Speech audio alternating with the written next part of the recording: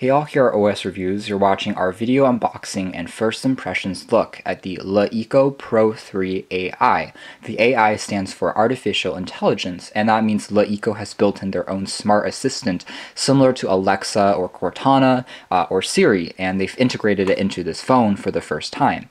The device sells for only $150 unlocked, and you're getting excellent specifications for the price. LeEco has always delivered very good value for the money.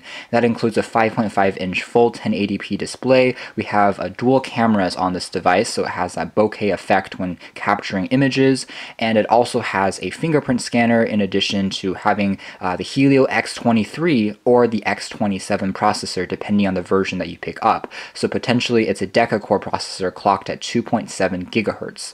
It's also complemented with 4 gigs of built-in RAM and USB Type-C. So it's all very future-proof for only $150. Part of the reason why the cost is so low is because LeEco is more of a content provider company. They're trying to be equivalent to Amazon, but in China. So they have a lot of streaming services and paid services, and the device is really only a way of accessing some of their services, which is why they don't technically make too much money from their phones. Just like the Kindle e-readers, they're trying to get you to subscribe to their other paid services in order to generate revenue. LeEco, again, were in the news recently in the past few months because they opened a very large branch here in California, but unfortunately things didn't go so well because they tried to scale up too quickly, trying to make autonomous self-driving cars and trying to produce all types of electronics different from just smartphones, and they didn't, I guess, have enough funding or revenue really to carry that project forward, which is why they've scaled back quite a bit. But the Pro3 AI is still one of their latest phones that they've brought out to market. It also supports Dolby Atmos, so it has pretty good sound quality. Supposedly it has 2.5D curved glass on the display, and the camera has 13 megapixels for both rear cameras and 8 megapixels from the front-facing selfie camera. So again, very competitive specs for a premium mid-end smartphone. So here's the device, and let's take a closer look at the phone in a second. Set it off to the side. In the swap, we have the USB Type-C cable for data transfer and charging. It does support Qualcomm's QuickCharge 3.0. That will give you, again, a very quick juice up when you're on the run. And it has a 4070 milliamp hour capacity battery, so the battery size isn't small either. There's also a Type-C to 3.5 millimeter adapter because, unfortunately, there is no headphone jack on this phone. It could be a deal breaker to some. There's also the charger, which, as you can see here, supports Qualcomm QuickCharge 3 out of the box, so they give you a fast charger that's branded by LeEco. And if we open up this internal compartment, there's probably instruction manuals, and I should point out that LeEco is the same company as Letv. And here you can also get some stickers, which are kind of an interesting touch. It seems like you can decorate the dual cameras on the back using these stickers. It's actually a very cool idea. It's a way to customize the phone, and some of these look like comic book characters.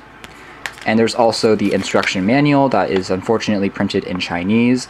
It seems like this is a phone that was also originally intended only for the Chinese market, and the reason why the price is kind of low is because it's been imported from China to outside to Europe and to the US. So here's also a SIM ejector tool, and that's pretty much it. Taking a look at the device next, here it is. It's a simple slab. It doesn't have the newer aspect ratio in 2018, which is 2:1 or 18:9. So it's still a pretty typical 16:9 aspect ratio, not quite as stretched, but as a result, you have a slightly wider viewing experience and a more conservative look.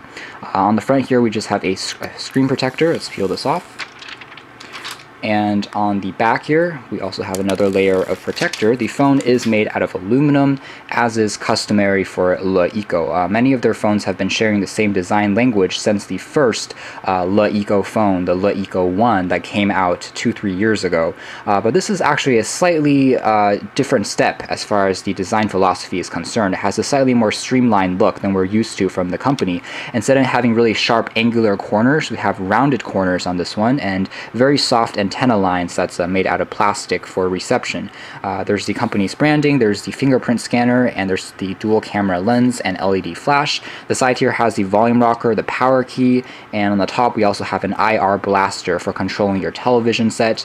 The side here features the SIM card tray, dash micro SD expansion slot, and this is the microphone, speaker, and USB Type-C slot. Overall, it's a pretty premium feeling phone. It's a unibody finish, everything is made out of metal, and it looks a little sleeker than before because of the rounded corners, and they got rid of some of the branding. So as a result, it looks slightly more modern in my opinion.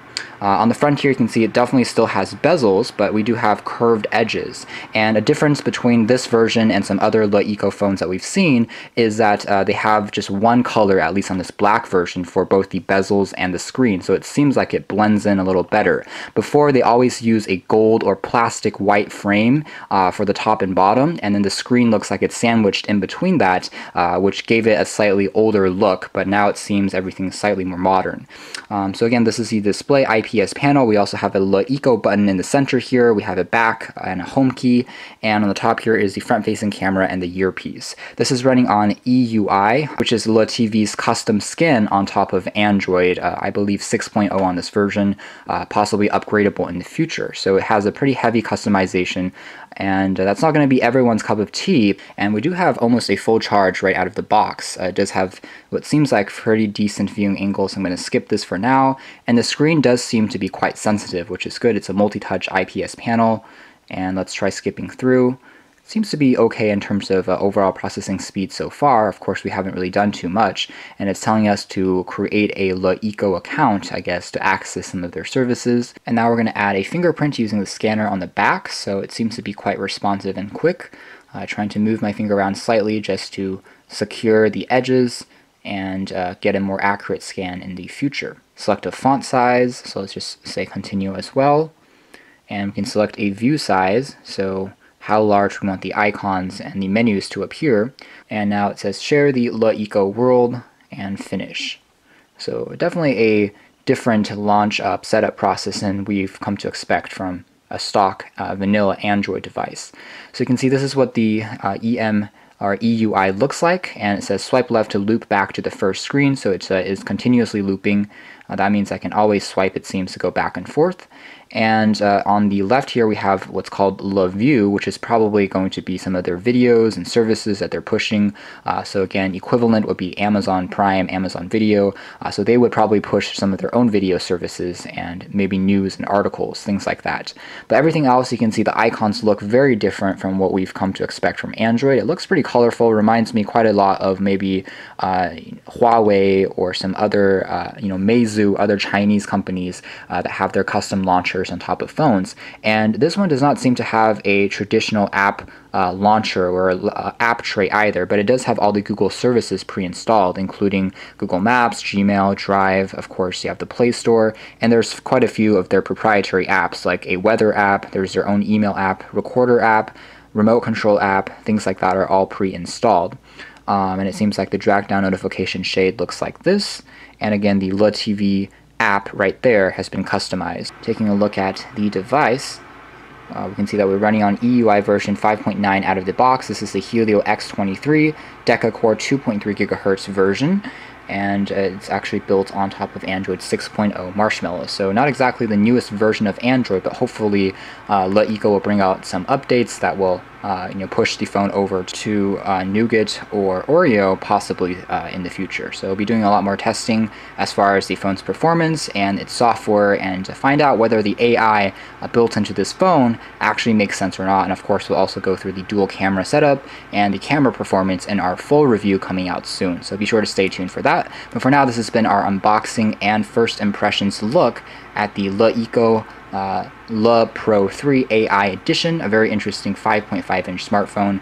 And just before we go, here's a quick size comparison with a Xiaomi Mi Note 2, which has a 5.7-inch screen, so slightly larger for Xiaomi, but roughly the same thickness. Overall, definitely a very premium feeling phone on first impressions for not too much money, so perhaps a good budget choice as we start 2018.